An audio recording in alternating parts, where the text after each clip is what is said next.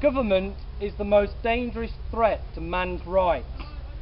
It holds a legal monopoly on the use of physical force against legally disarmed victims.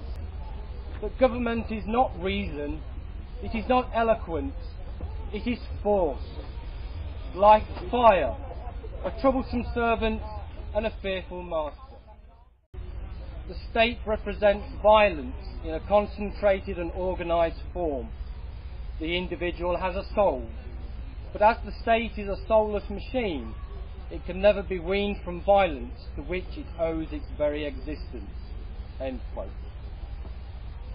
In Britain, there is no legal entity called the state in which powers are vested or to which allegiance or other duties are owed.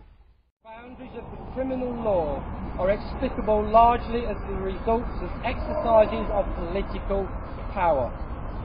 The main determinants of criminalisation continue to be political opportunism and power. The most potent challenge to the continuing status of parliamentary sovereignty comes not from legislation from Parliament, but from the common law.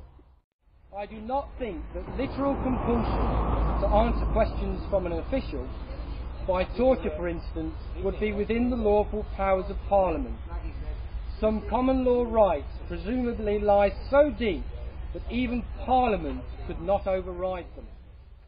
I myself would consider there were advantages in making it clear that ultimately there are even limits on the supremacy of Parliament, which it is the court's inalienable responsibility to identify and uphold.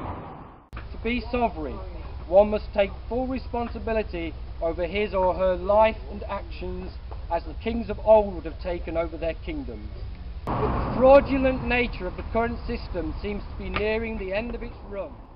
What comes next will be determined by what we put our energy into. Will we continue feeding an out-of-date machine that is only holding us back from reaching our true potential? Or will we finally claim the sovereignty that we all inherently have and truly become autonomous? The choice, dear reader, is entirely yours. Thank you.